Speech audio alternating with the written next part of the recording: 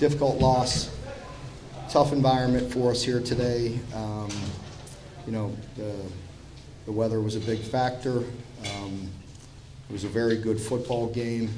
Came down to several plays, probably, you know, that really made a difference.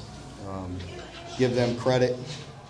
You know, DeAndre Swift is an impressive player, and just gave him a congratulations after the game and wished him goodbye. He needs to go to the NFL.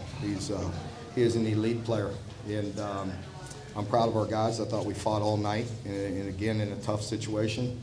We knew Georgia was going to respond and play like they did, and I was proud of our guys. I promise you, they left it all on the field. They played extremely hard. You know, they made some critical plays. We made a few mistakes, and that's the difference in a game like this.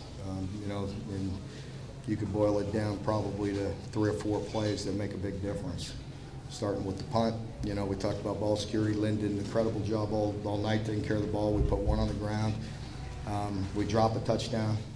So, you know, you got a few plays out there, or you know, it's a very close game. Mark, your defense was so good. When you got down, though, finally, did you consider putting Sawyer in? Was he not available? What?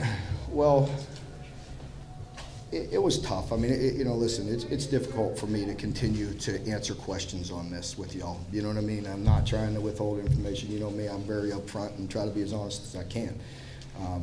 You know, he's close. You know, it's tough on a cold, rainy, miserable night to put him in, and when he's just barely or getting close to being ready to play.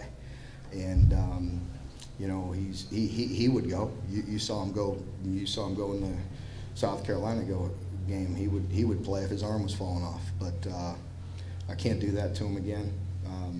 It was a tough night. We knew it was going to be a tough grind, and so we did what we did. We gave ourselves the best option we felt like we had at that point.